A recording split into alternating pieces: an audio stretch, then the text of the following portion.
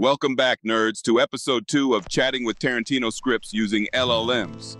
In the last episode, we embarked on an epic journey, web scraping Tarantino scripts as PDFs and transforming them into a data frame. Today, we're delving deeper into the saga, focusing on transforming this data into embeddings in the most efficient and cost-effective way. Now, if you recall, our mission is unique. We're not just going through the typical documentation. We're diving into the world of asynchronous programming, enabling us to do things faster and monitor costs, a feature most online scripts don't offer. So let's get started with part 1 of our 3-part script. But before we get going, make sure to smash that like button. Diving right in, we're kicking things off with our essential libraries. We have ARI for regular expressions, which will allow us to manipulate our text data, and pandas for handling and organizing this data in a data frame, making it easier to process. Remember, a data frame is like a table that holds our data with rows and columns that we can manipulate and analyze.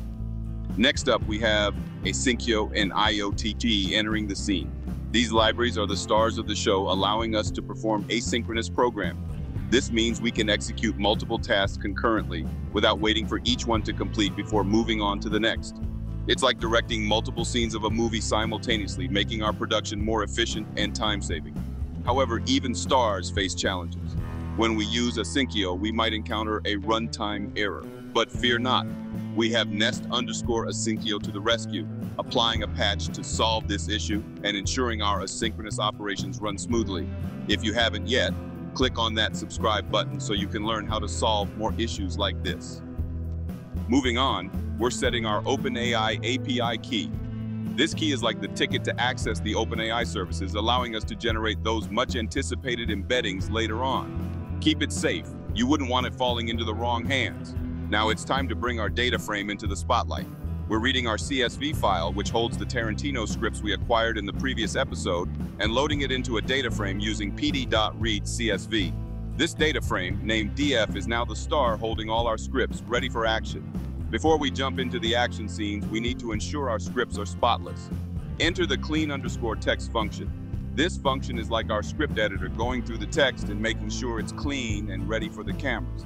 It uses regular expressions from the library to remove unnecessary spaces, special characters, non-ASCII characters, HTML tags, URLs, and email addresses, leaving us with a polished script.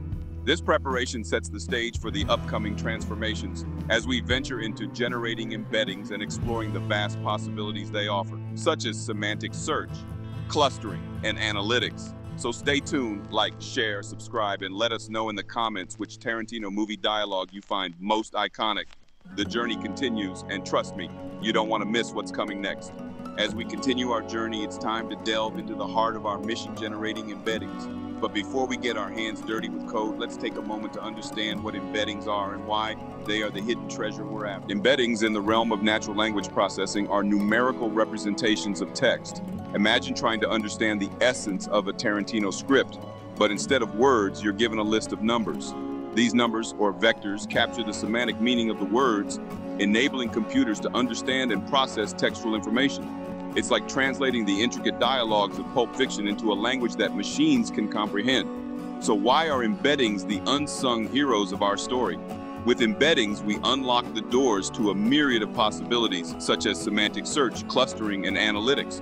Semantic search allows us to find relevant information in our scripts based on meaning rather than just keyword magic. It's like finding all the scenes where Tarantino explores themes of redemption, not just the ones where the word redemption is explicitly mentioned.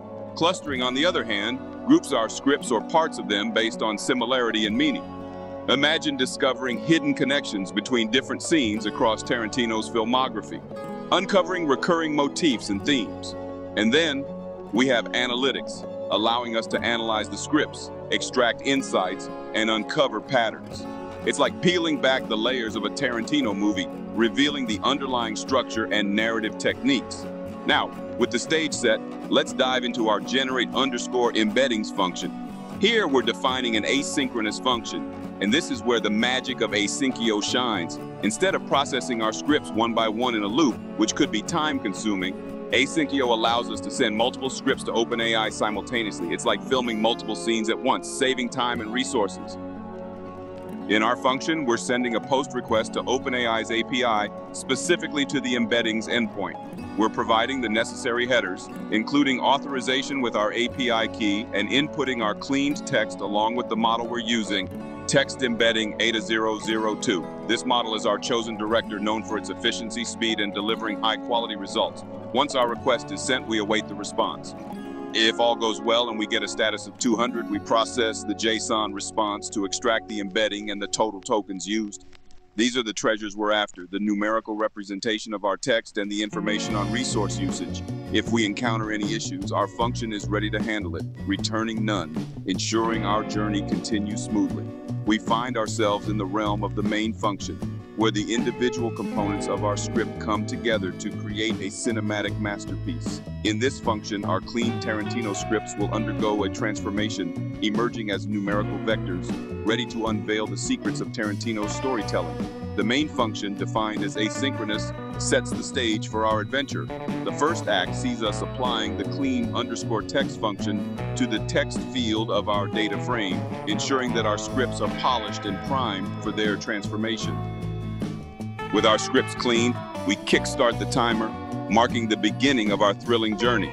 The timer will allow us to measure the efficiency of our process, ensuring that we extract the essence of Tarantino's work in a swift and timely manner. As we venture forward, we initialize the IOTEP session. This session is our gateway to the world of asynchronous HTTP requests, allowing us to communicate with OpenAI's API and request the transformation of our scripts into embeddings. The use of AsyncIO gather here is crucial, enabling us to send multiple scripts concurrently, harnessing the power of parallel processing to accelerate our journey. With our tasks set, we await the results, anticipating the treasures that lie ahead, the embeddings and total tokens for each script. These results are then meticulously appended to our data frame, organizing our newfound knowledge and preparing it for further exploration. But our journey doesn't end here. We calculate the cost of our adventure based on the total tokens used and the rate. This step is vital as it allows us to monitor our resources and ensure that we are navigating our journey in a cost-effective manner. With the elapsed time and total cost calculated and printed, we take a moment to reflect on our journey, marveling at the efficiency and resourcefulness of our adventure.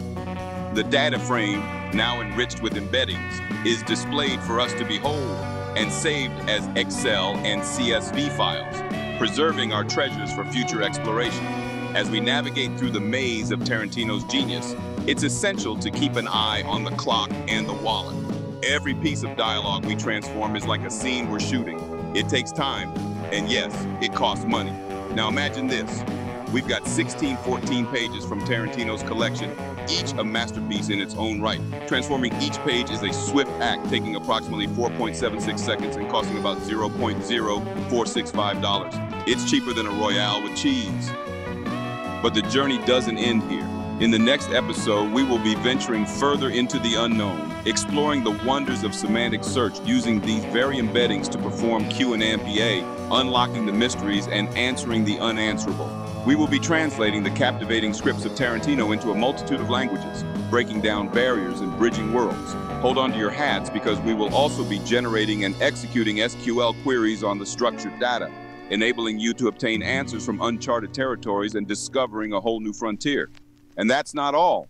We aim to merge everything together, crafting a multifaceted tool that allows you to perform multiple types of searches on the same documents across languages, all by typing in a single question. The possibilities are limitless, and the treasures awaiting discovery are countless. If you haven't yet, put your favorite Tarantino in the comments, ding the notification bell, and smash that like button.